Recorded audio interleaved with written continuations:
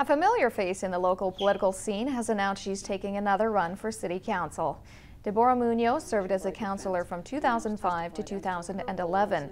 Munoz is a diagnostic technologist at University Hospital and has worked in the healthcare field for over 30 years. On her website, Munoz asks Prince George residents which issues are most important to them.